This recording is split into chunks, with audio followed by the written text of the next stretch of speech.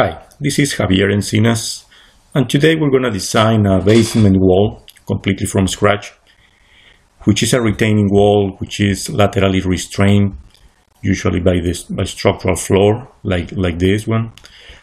And the effect of the upper levels of the building are represented by a concentrated load on top. Usually the backfill has a surcharge, traffic, or any other load. And in this example, the wall height is 10 feet from the top of footing to the top of wall, 10 feet. The backfill properties are density 120 PCF, the density, and the internal friction angle is 26 degrees. Concrete and steel rebars have 4 KSI and 60 KSI FY. The allowable soil bearing pressure is 4 KSF. So let's model this example with ASDIP RETAIN. Let's open ASDIP RETAIN here. Let's create a calculation. Let's call it example. So the calculation is added to the tree. Double click. And this is the default calculation values for this module. We can change all these values as we need. The stem height, we said that is 10 feet.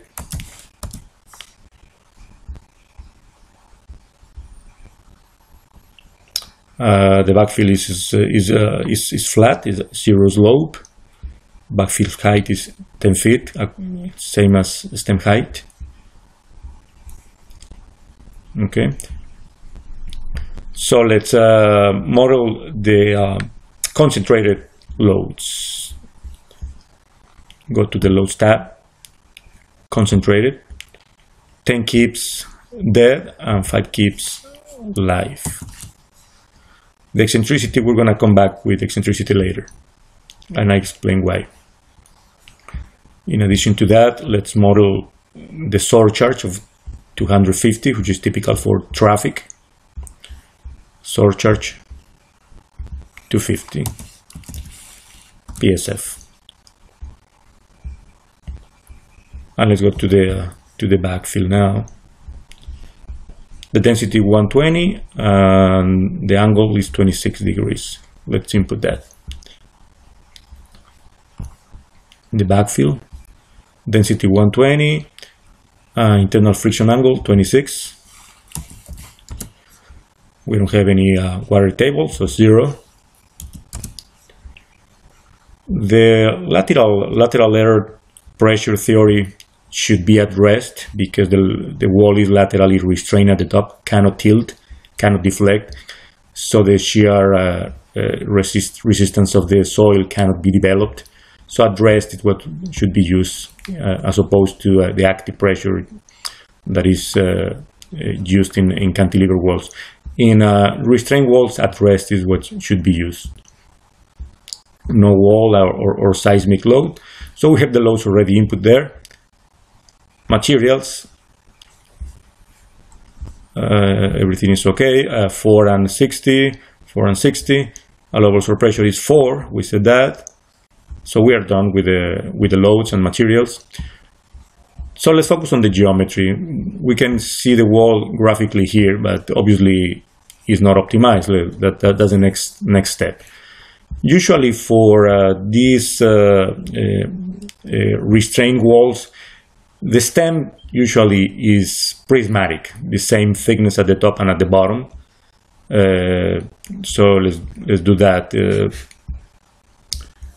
Instead of 12 and 20, let's say that is 10 inches thick, top and bottom, which is okay. So that's reflected there. Footing thickness 20 looks too heavy. Let's try with 12, like that.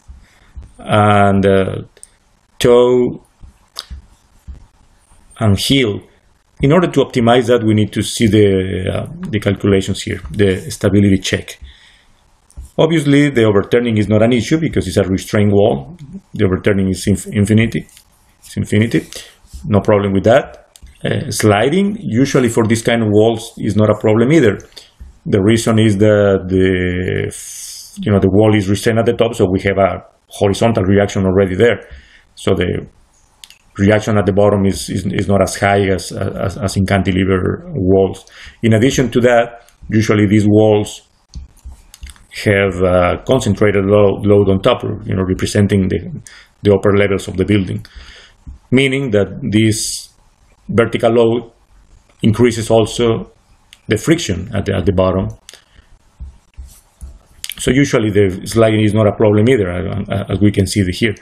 The safety factor is 270 and the minimum is 150. So we are okay. We can reduce a little bit the toe, let's say 3 feet.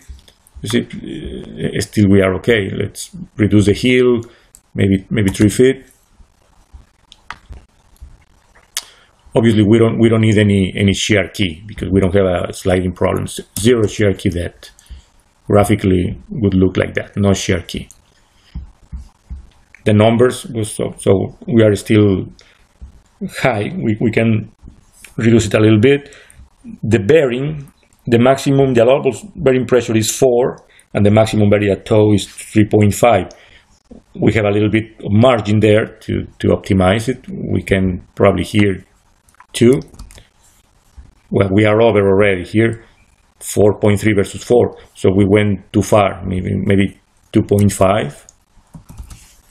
Yeah, 2.5 is 3.6 versus 4 in the bearing capacity. And the sliding safety factor is 2 versus 150. It's okay. So probably this is the numbers that we should keep, 3 and 2.5 at toe and heel. The soil cover, maybe just 1 foot soil cover, just like that. Yeah, as you can see, these numbers are very well optimized. We could optimize a little bit more if we reduce here, instead of 3, maybe 2.5 or 2.8 or something like that. We can optimize as much as we can.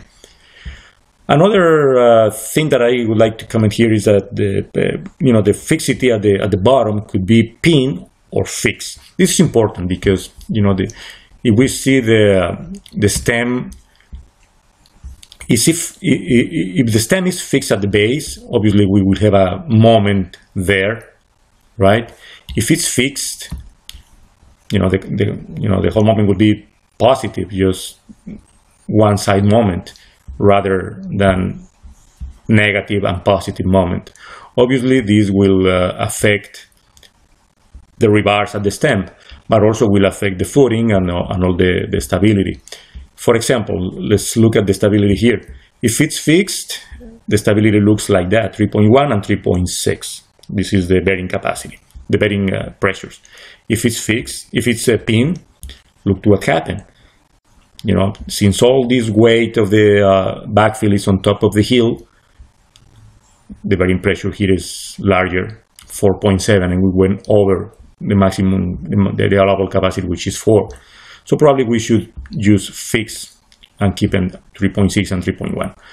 That's the best option in my opinion. Okay. So the numbers here looks fine, 3.6 versus 4 and 1.85 versus 1.50. This is very well optimized. Regarding the thicknesses are controlled by shear. The stem, I selected 10 inches because we want to have a double layer of rebars. So 10 inches is probably what we should keep. And the ratio is 0.66 in shear. It's okay. We can optimize a little bit more if we want, but 10 inches is fine. The toe is 0.94. So the thickness of the footing, which is 12, 0.94 is close to the maximum, but it's fine, it's acceptable. And the heel, 51. So I think it's a good combination of dimensions there. Let's focus now on the reinforcement. Let's go to the reinforcement tab. We can see here at the stem that the moment capacity is still, the ratio is too low. We can optimize a little bit more that. Instead of using number 6 at 10, let's use number 6 at 12 probably. It's a little bit more.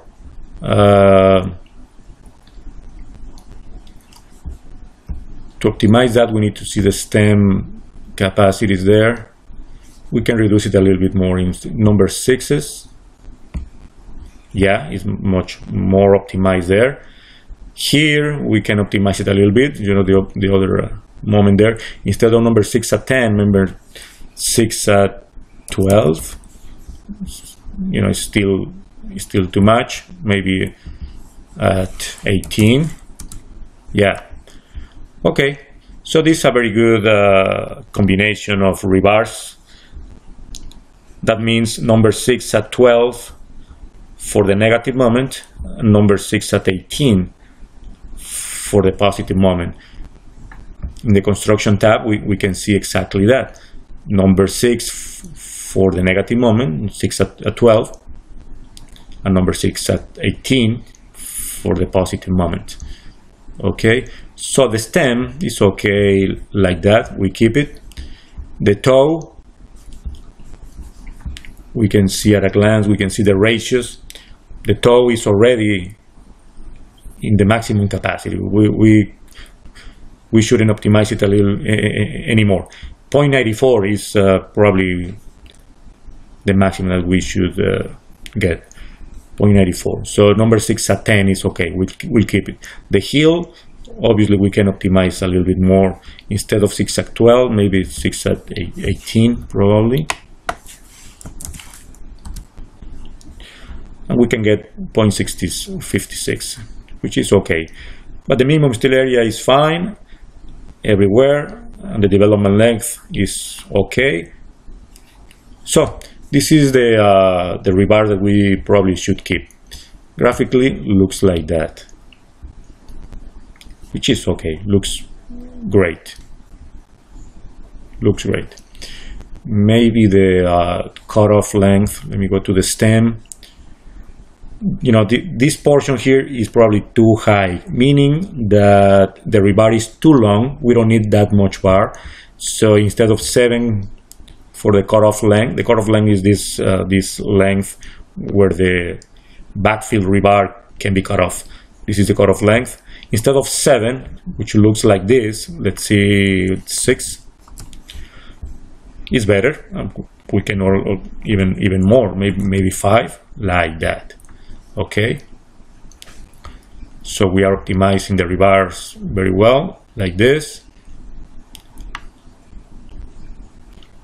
Yeah, okay, graphically or at a glance looks like this. You can see that all the numbers are very well optimized and very close to the maximums. The ratios, very good. Here the ratio is 0.8, the stem is perfect. The toe, excellent. The heel can be optimized a little bit more, but we'll leave it the way it is. If we go to the Condense tab, we can see the results in more detail. We can see the overturning calculations. And here we can see the stem design with all the moments at the tenths of the height and the ratio at every tenth. We saw that the sliding is already optimized, is reflected here. The heel design is there, and the toe design. If we go to the detailed tab, we can see the results, but with all the exposed formulas and reference to the code. You can check step by step all the calculations. Every single calculation done internally is reflected here. Solving pressures, sliding calculations, the stem design with references to the code. You can see there the heel design, same thing, all the formulas, all the checks by ACI, and so on. Graphically, you can see the stability here, the bearing, all the forces that are resulting from the stability analysis, the passive pressure, friction, the reaction at the bottom, the applied force, the resultant force horizontally, the resultant force vertically, and here the support reaction at the top. safety factors, which are very well, as you can see, very well optimized. In the stem tab, you can see the pressures of the surcharge and the backfill. We don't have seismic, we don't have wind.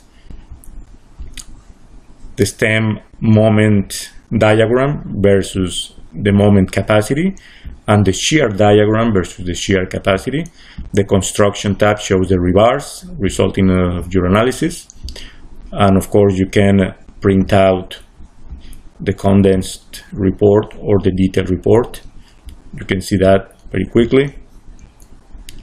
It's a pre-formatted report that you can print out and give to your client, give to your team members. Let's see the detailed report. Again, is pre-formatted. You can see all the formulas that you can print out for yourself or for somebody else. Very convenient to keep all your calculations handy.